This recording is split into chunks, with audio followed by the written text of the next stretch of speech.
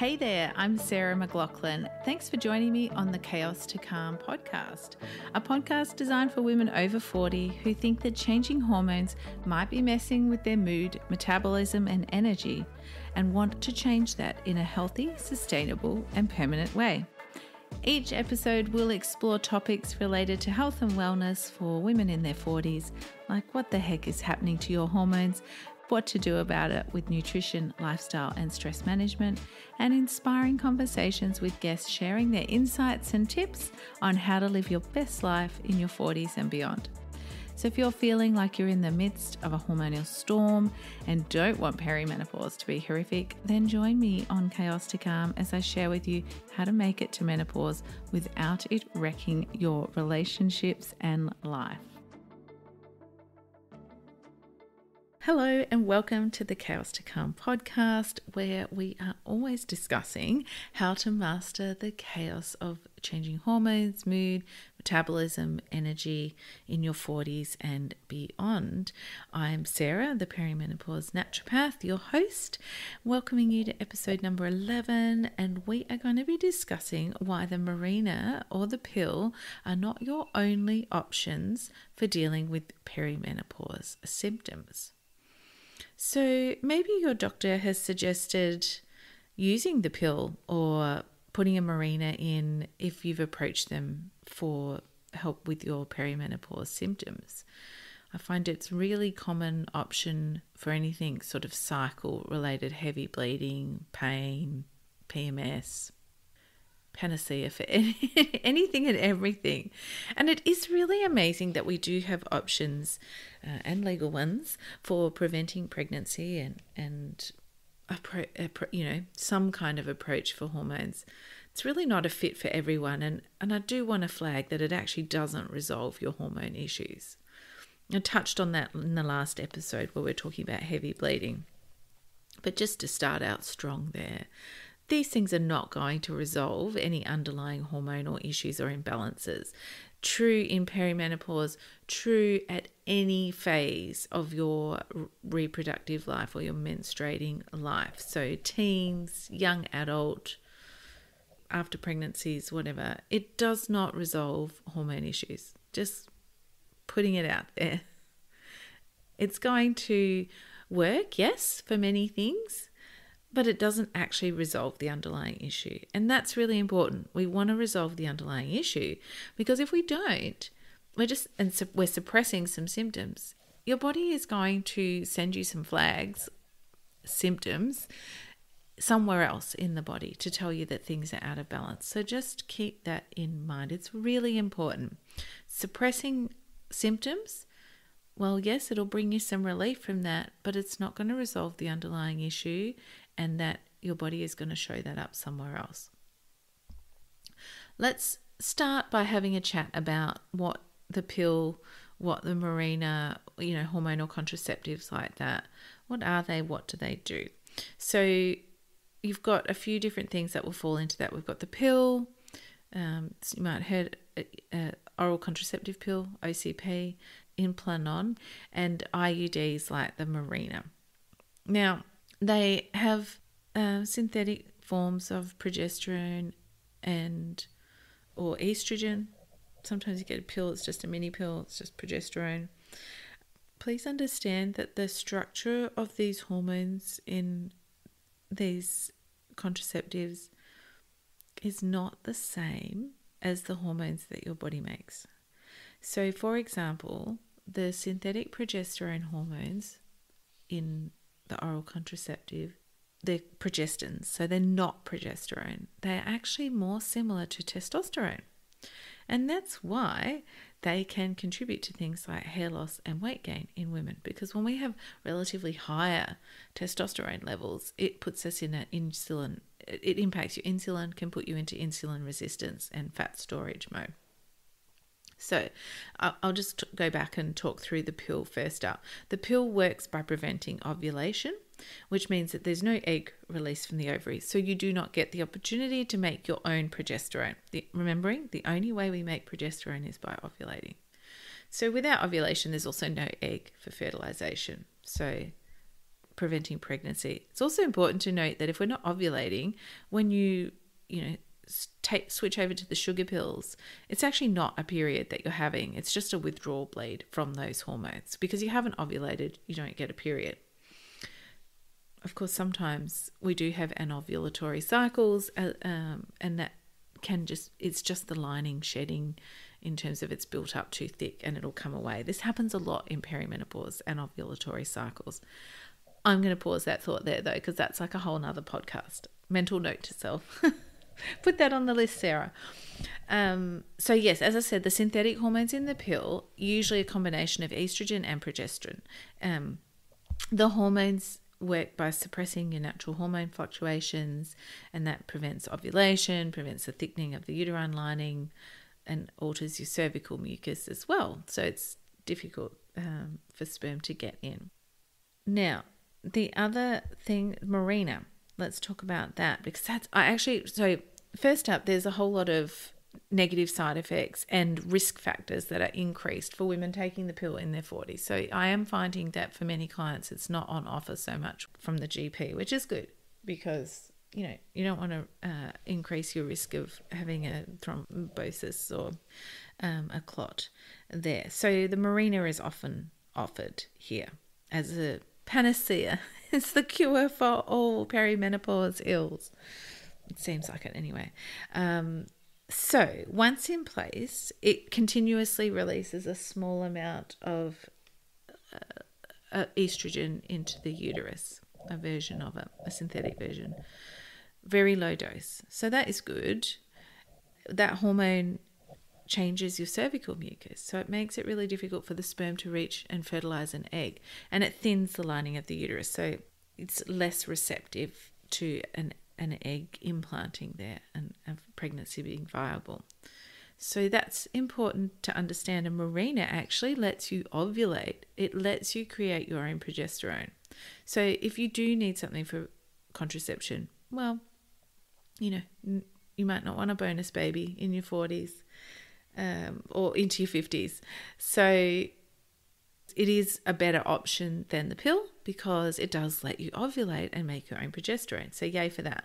And it does have more of a localized effect. So, the pill, those oral contraceptive, it goes all around your body, systemic. It releases hormones into your bloodstream. They have a systemic effect, meaning all over your body.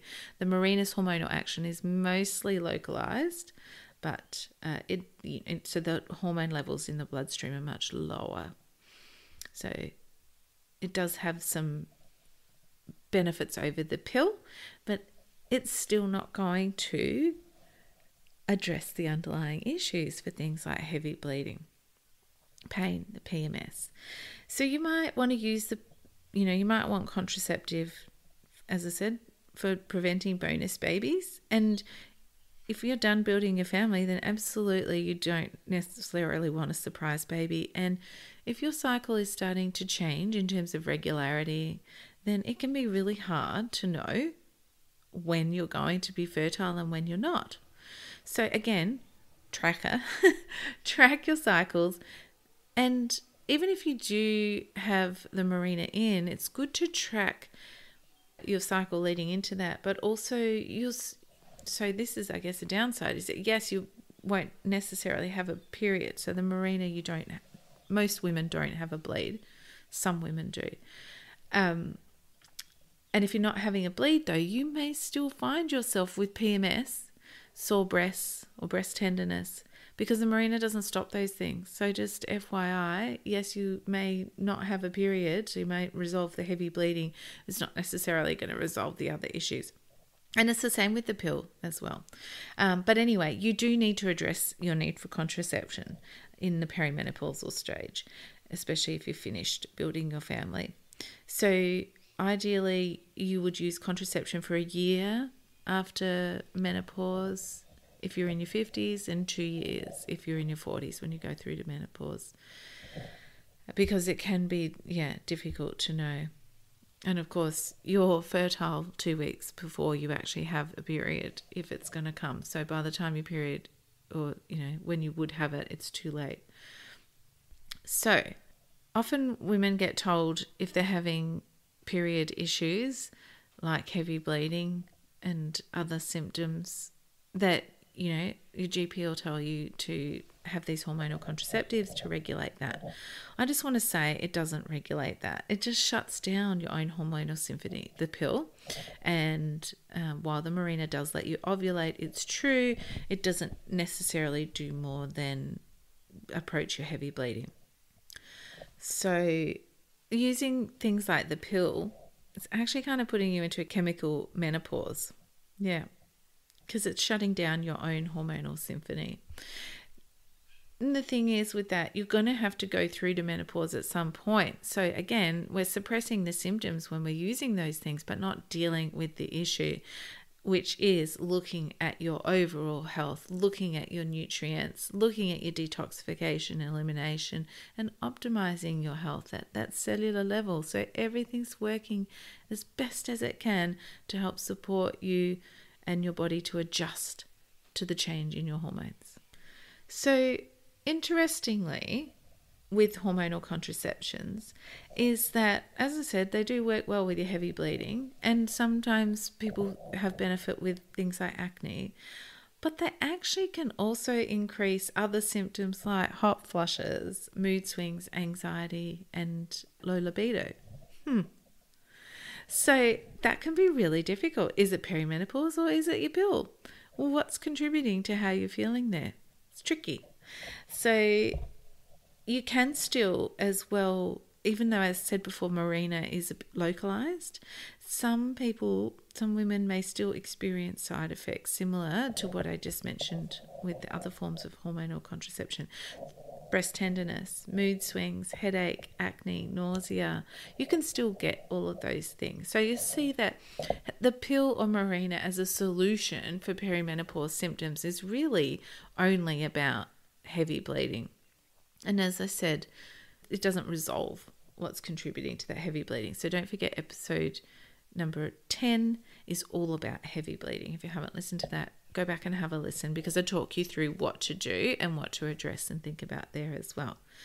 So you do also want to consider the risks associated with the pill in your 40s, because you do have a higher chance of cardiovascular issues like stroke and blood clots, as well as a higher breast cancer risk, which is why some doctors won't prescribe it in your 40s, which is good, but also need to think about what the alternatives are there for you. And so if if it's just contraception that you want it for, then you're looking at things like barrier methods, condoms, diaphragm there. And as I said, mirena has the least concerns hormone-wise, but still check with your doctor there as to whether it's suitable for you. If it's more about perimenopause symptoms, then bioidentical HRT is a better option there for you. It may be difficult for you to access, particularly in your 40s, but if you're in your 50s, you might have a better success with that. Some GPs aren't comfortable prescribing it, so you'll have to get a referral to an endocrinologist for that to happen. The other option for your perimenopause symptoms is, of course, balancing your biochemistry with food as medicine. My personal fave, of course, and optimizing your health at that cellular level. So you can see a big difference using the tools that you already have at your disposal. What you eat, how you sleep, how you're moving your body, stress management. I know. It's not an episode if I don't mention it. So one of my clients, Bron, I want to tell you about her experience, because she was a classic early perimenopause symptom when she came to me. And she says, before working with Sarah, my head was foggy. I found concentrating difficult. I was tired. I wasn't sleeping well. I was bloated and struggling with weight gain. I couldn't leave the house for the first 2 days of my period. My blood pressure increased suddenly and inexplicably. I had tried all kinds of things and nothing was working. Sounds really familiar, doesn't it? I hear that so often. But the key thing for Bron was that she couldn't leave the house for the first 2 days of her period. So now, 12 weeks on to her program, I feel better than I have in years. My head is clear, I have energy, better sleep, less bloating, fewer headaches, no night sweats. I can leave the house on day 1 of my period Amazing. I'm more mindful of my food and how I eat. I feel like I have more control and have the knowledge, tools, and confidence to tackle whatever comes next. It's been one of the best investments I have made in myself and my health. So good. So happy for Bron. And she really did notice some differences within the first cycle after implementing the personalized nutrition plan that I created for her as part of her program time with me in the Chaos to Calm method. So it is really powerful. Choose something that you can do. Think about what you can do, not what you can't. Just as easy for your brain to think about what it can't do as what it can, but the outcome is so different for you if you focus on what you can do. Start making a change. Nail that change in your habit and then add in some more and see how you go. And if you want help with it, of course, I'm here. So please reach out to me if you do want some help in creating those changes for yourself and you want to explore food as medicine, which is really sustainable and maintainable because you got to eat. You might as well harness the power of those meals across your day and your week. So just to finish up, I wanted to talk about, the idea of regulating your cycle and those hormonal contraceptives, using the pill. It's just shutting down your hormones and masking the problem. We really always want to approach looking at the underlying cause, the root cause of what's going on. And I always think about Hairspray, that song. I can't remember the name of it right now, apologies, but they put it best. You can't stop the beat. You can try to stop the seasons, girl, but you never will. So yeah, sure, you might shut down your hormone cycle and get some relief from some of those symptoms, but the underlying imbalances, the underlying changes in your biochemistry, well, they're still there. And you're going to have to face the transition to menopause at some point. And the longer that you put it off, the rougher that it can be. It isn't all doom and gloom. The fluctuations of perimenopause, they are a natural part of it, but we can smooth them out. We can support and optimize your body. You can do those small things and see a big difference and a big change. One of the best things that you can do, that you can start with, is addressing lifestyle, and you can do that.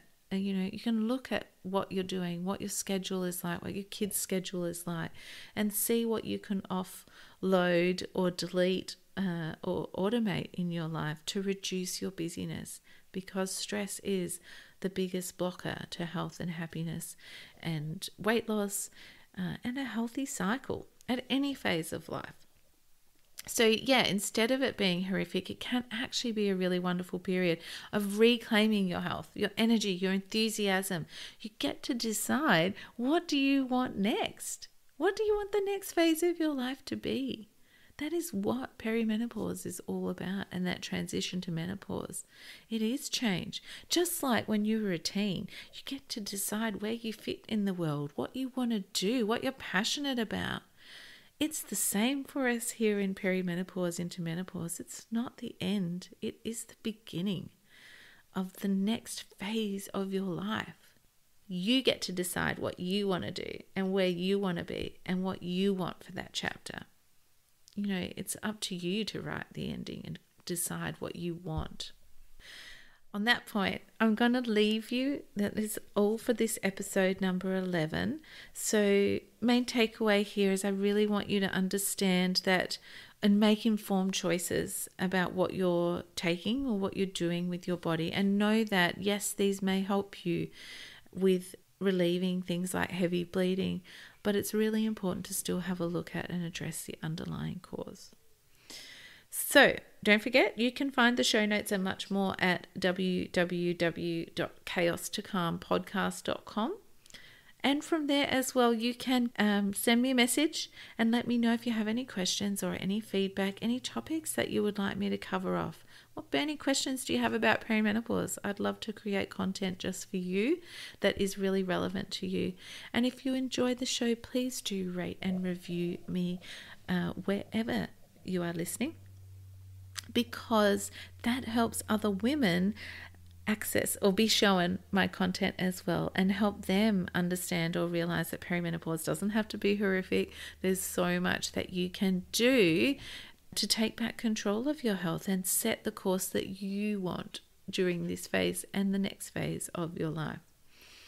Now, next time we will be talking about why your energy has tanked in perimenopause. So be sure to tune in there if you are feeling lethargic and exhausted. And until that time, I'm Sarah, the perimenopause naturopath, reminding you perimenopause does not have to be horrific, and thanking you so much for sharing your time with me today.